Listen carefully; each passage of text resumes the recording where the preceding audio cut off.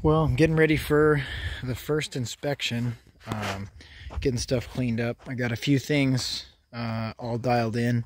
I've got the conduit run and pulled up and tied up and all set. We'll go over there and check that out. We've got the forms all in place just right. There's one more thing that has to happen with these. I need to put the bolts, the anchor bolts, like the hold down hardware, in place. But that I'm looking to do first thing in the morning. It's Sunday. I couldn't get any of the hardware this weekend. The place is Monday through Friday only, but they open at 6, so I'll be there early. And then I got the inspector coming today. He's going to inspect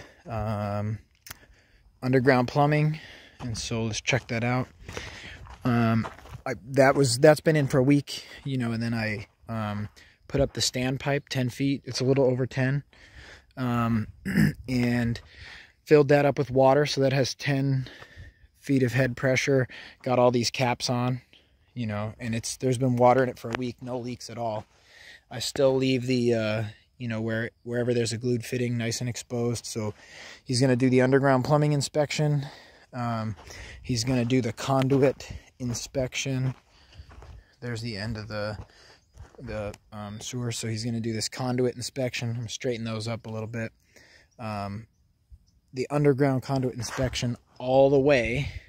As soon as he does that, I'm excited because I want to fill this trench in. It's been forever. Also, he's going to do a grounding rod inspection. Let me jump this gap here. So I did 2 because this building's going to have solar.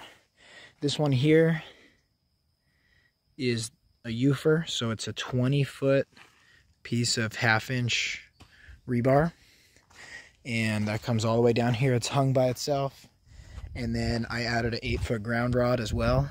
So I had just jackhammered this all the way down today, so you can see finished floor. You know, it'll stick up, you know, 6 inches or so above the finished floor, and there'll be redundant grounding, so the whole panel will get grounded to the UFR and also to the ground rod. That's it's 8 feet from the panel.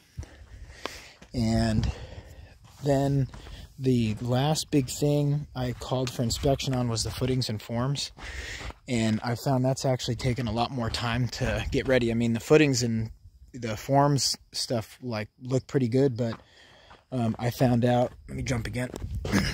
I found out that they're going to be really picky on a few things.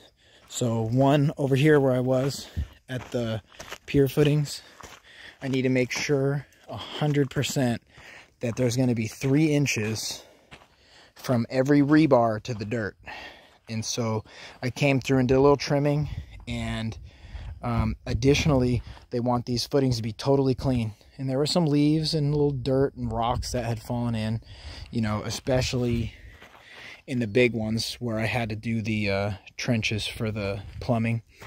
So I've been going through, doing some hand trimming, using jackhammer too, and getting them just super clean. And I'm real close, and I was gonna just knock it out, but it's getting dark, so I wanted to get this video, and then I'm gonna finish up, you know, a little bit in the dark. So real clean, nice 3-inch perimeter around. And so you can see a couple leaves falling back in that one, so I'm gonna fix that one up. Same, a couple leaves back in this one. You know, so I'm gonna keep cleaning them, and when the inspector shows up, I'll have just cleaned them. I also wet them down to get them really, you know, nice and clear.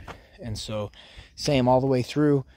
Now I'm going to show you what the footings, you know, after walking around, dirt gets kicked down in there, and every time I jump over I knock a little dirt in or whatever.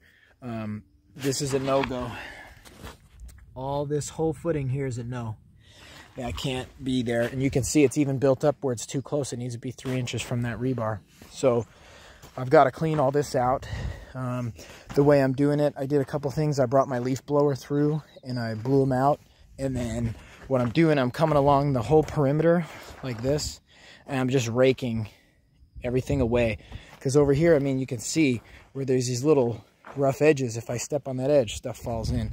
So I'm just raking the rough stuff in, raking the rough stuff out, so I get nothing but really smooth dirt outside of it.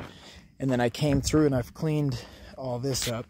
I actually threw this stake because I was gonna take care of it later. So you can see the difference here. Looking down, this footing is just on point, you know, just clean. And then this one, you know, it needs a little love. And so I'm going through with the square shovel, just getting it really nice, wetting it down, cleaning any debris out, cleaning up any overlay kind of like stuff where I did the shading and it fell in. And just getting it wet makes it look just super, super clean. So I want to have this guy show up and just, you know, just have it be no question, you know.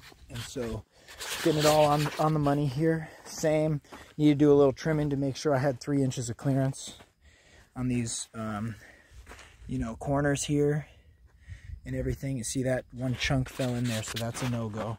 So I'm gonna grab that out just by hand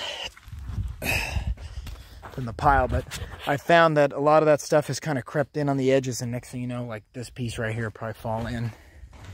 So I'm just gonna grab it. So, you know, I don't exactly know what code is, but the inspector's been known to want to pick that out, so I'm not gonna give him nothing to pick out. Everything's gonna be all good. So you can see again, just I got a tiny little bit left. I got from about there to about there left, and so take me about an hour. But in the meantime, you know, just check that out. Flip it this way. So that's how we're looking. And then I did find out there's a delay in concrete. I guess I don't know if they're running out or they don't have the manpower to get it done because of COVID or what, but I can't get concrete for 2 weeks. So my plan is, after this inspection is done, to pop that front form down again and come in and use a machine to backfill all this rough underground trenches, get it wet, compact it, and then bring in my 2 inches of sand, my vapor barrier, my 2 inches of sand, basically grade this whole thing, call back for a plumbing or for a slab grade inspection. And then once that's done in 2 weeks, I'm just going to do the monolithic pour. That's my plan, at least right now. The 2-part pour seemed like it would have been good, but I would be doing the footings, you know, all the footings I would do next week, but allegedly I can't get concrete, so I'm not going to sit on my butt for a week. I'm going to get it all ready to pour at once. And so either way I'll be good, but there's the update. Next video should be pretty flat looking in here, pretty ready for concrete.